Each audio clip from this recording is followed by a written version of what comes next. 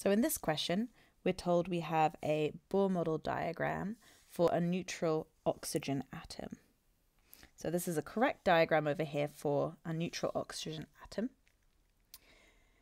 Our first question asks us, according to the octet rule, when are atoms most stable? So this is just a definition, and the answer is that atoms are most stable when their valence shells are completely full, not partially full.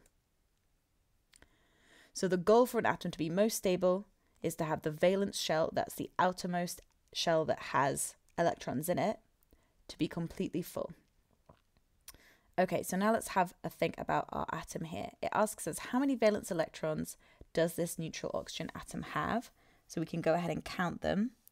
We've got 1, 2, 3, 4, 5, 6. Remember, we're only counting the ones in the outer shell. Those two in the inner shell don't get counted because they're not valence electrons. So we've got 6 electrons in the outer shell, 6 valence electrons. Now it's asking how many electrons would this neutral oxygen atom need to gain or lose to become an ion?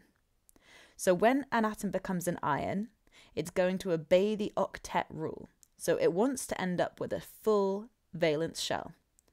So right now we have 6 electrons in our outer shell.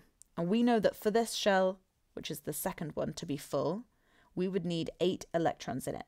So we've got 6. If we were to add 2 more, one here and one here, we would have a full valence shell. So we would be obeying the octet rule. So ideally, this atom would gain 2 electrons. So we can answer that here. We would like to gain 2 electrons. Okay, next the question asks us, what would this ion's charge be? Okay, so let's think about this. So we know oxygen is, let's just check on a periodic table. Here's oxygen. Oxygen has an atomic number of 8. That means it has 8 protons. So let's just write that on our diagram here. We've got 8 protons in our oxygen atom. And now the number of electrons we have is 1, 2, 3, 4, 5, 6, 7, 8, 9, 10. We've got 10 electrons. And we should remember that protons have a positive charge, +1. Electrons have a negative charge, -1. So in a neutral atom, we would have 8 protons and 8 electrons. So 8 positive, 8 negative, they cancel each other out to give us 0. But here we have 2 extra electrons. Since electrons are negatively charged, that means we're going to have a charge of -2. And we can enter that with a negative sign here, -2. Finally, it asks us, what would the oxygen ion's symbol be? So the symbol for an ion is first the symbol for our element, which is going to be the letter O. If you don't know that, you can look in the periodic table to check. Then we add the charge afterwards, but strangely we put the number first and then we put the positive or negative sign. So oxygen would be oxygen 2-. So let's fill that out in our last box here. So to summarize here, the octet rule says the outer shell, the valence shell, needs to be completely stable.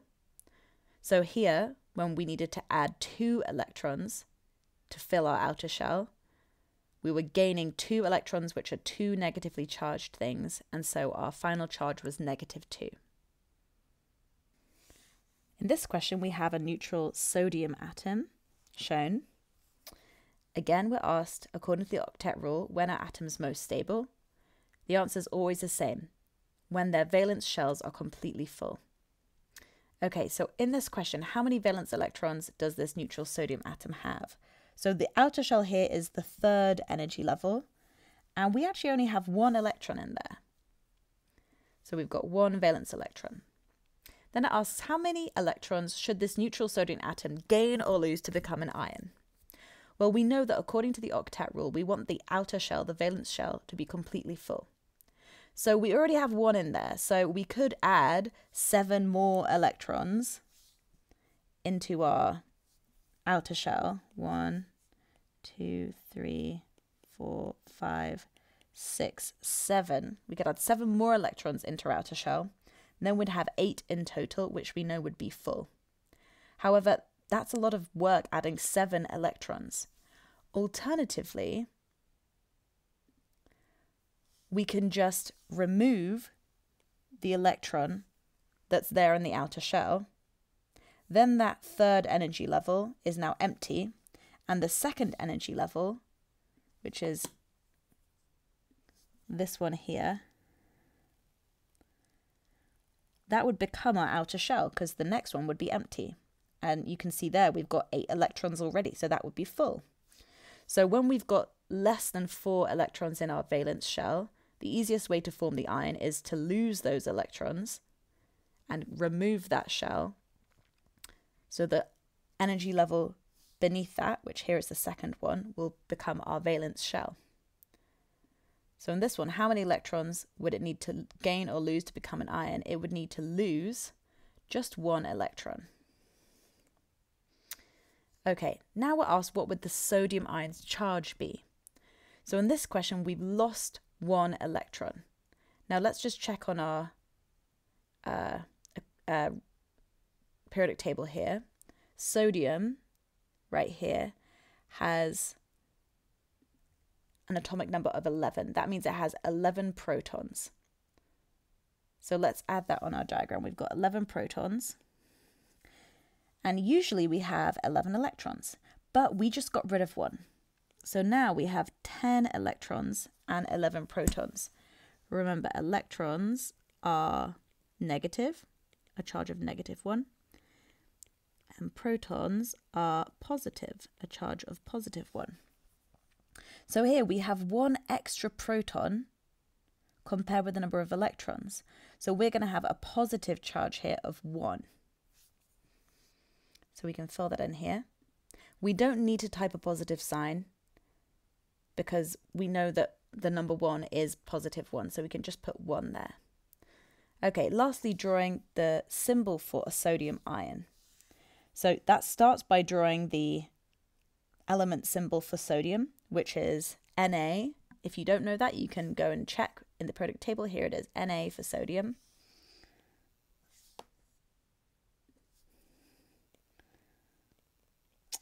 And then we add the charge as a superscript. And the charge was +1.